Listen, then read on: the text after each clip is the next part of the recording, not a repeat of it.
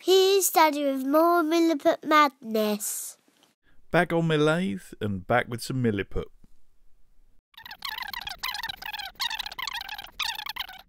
I'm starting off by using my homemade jig to centre this faceplate, and I'm screwing that on there with my impact driver and some good quality stainless steel screws.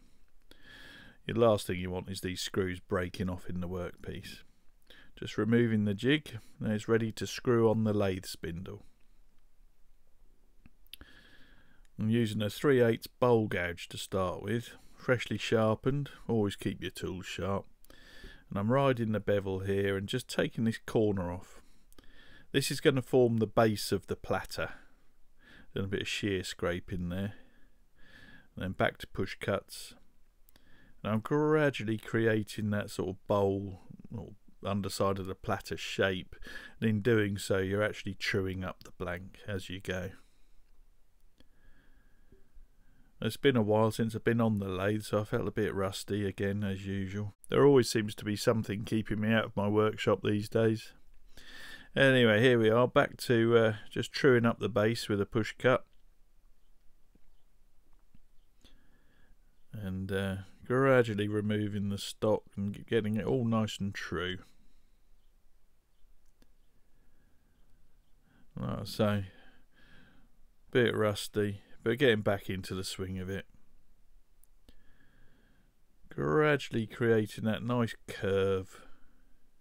There isn't going to be an actual foot on this. I want it to just be a nice smooth curve disappearing to the underside. Getting some nice clean cuts there. Very pleased with that. No tear out at all. Here I'm just putting some bigger jaws on my easy chuck, which is a very simple job. Changing these over. Great bit of kit. And I'm just measuring the jaws and transferring that measurement to the base of the bowl. And I'm now cutting a recess using the Easy Wood Tools carbide parting tool. This will be the recess for the chuck jaws. Just remove a bit of stock first with the parting tool and defining the recess. Then switching over to the Pro Easy Rougher from Easy Wood Tools.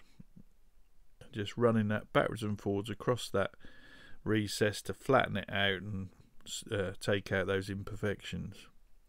Skew just to create that little dovetail or undercut for the chuck jaws, and then doing a bit of sanding. It's a Hope Pro sander. Chestnut cellulose sanding sealer, couple of coats of that, and then good old Yorkshire Grit, which apply liberally with the lathe off, and then work it. A nice soft cloth. Then I'm using the tailstock to line up the chuck. I do this sometimes, it just ensures that it's really mounted true to centre.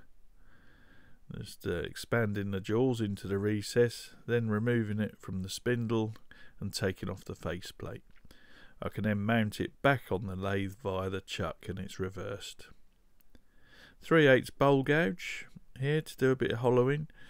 As you'll see, I'm using a mixture of traditional and Easy Wood carbide tools. You know, use whatever works best for you for the job in hand, really. Doing a bit of hollowing with the bowl gouge. I was backwards and forwards to the Pro Edge sharpening machine while doing this. Always keep a nice keen edge on your tools. Lots of push cuts. Just removing that stock. I'm trying to get a nice smooth curve to the top side of this platter. Trying to avoid any tear out as well. This is sycamore, this blank, and it can be quite bad for tearing out if you're not careful.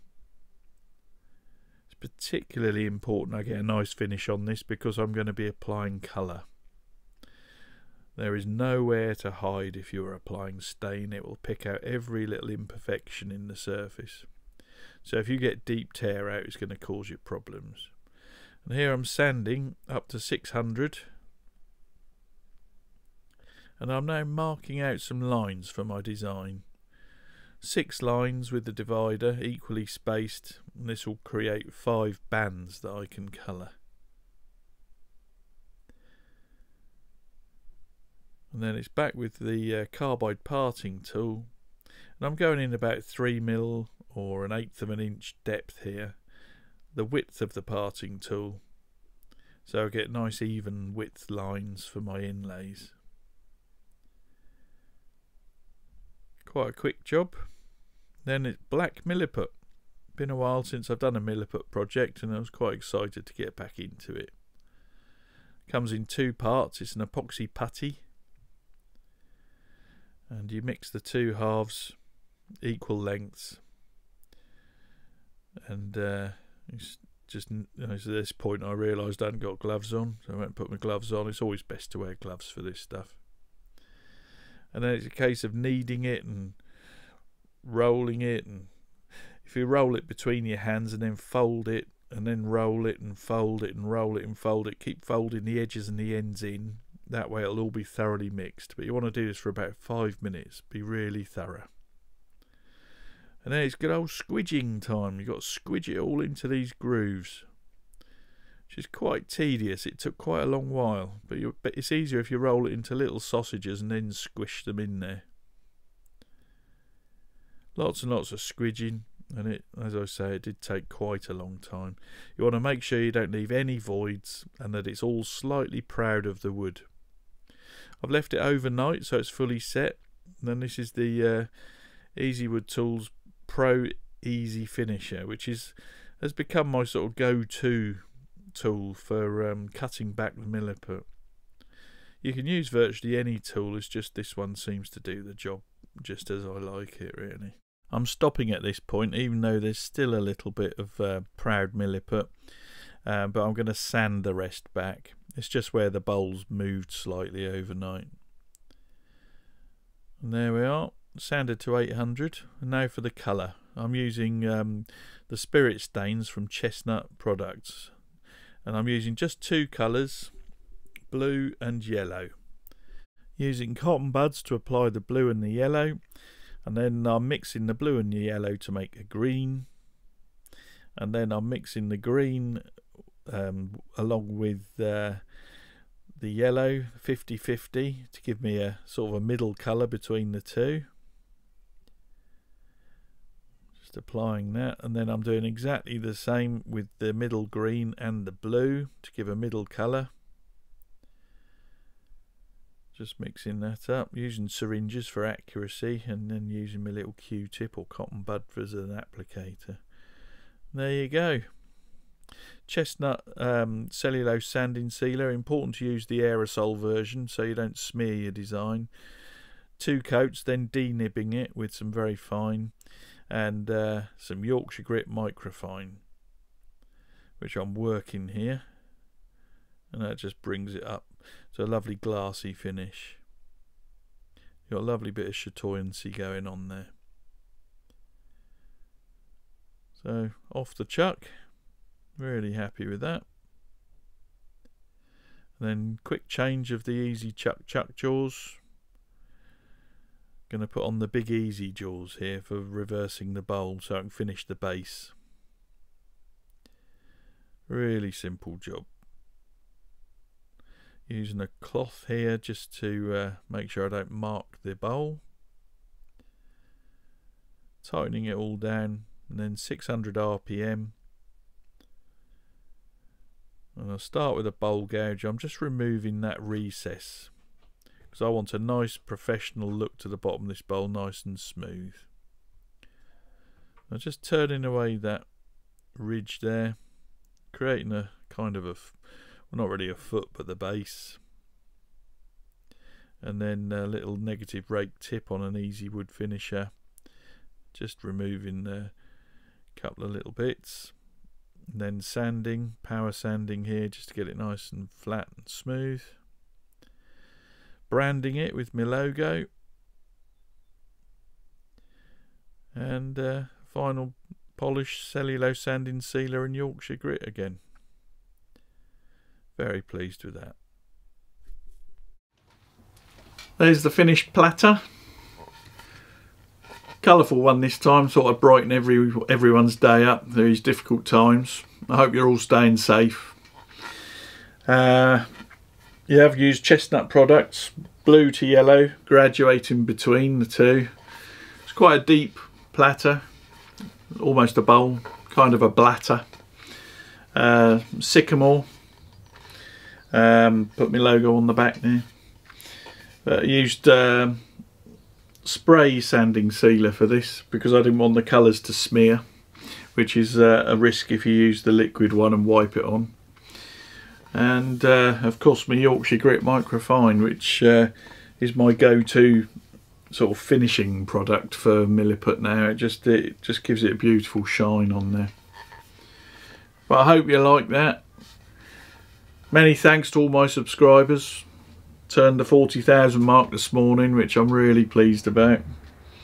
Please like, share and subscribe. Hit the bell button so you get notified if I put a new video up. It costs nothing to subscribe, but it helps me a lot. But I'll be back again soon with some more projects. Might be even some more Milliput projects. Gone back to my roots a little bit on this one. But I hope you liked it. Give you another view.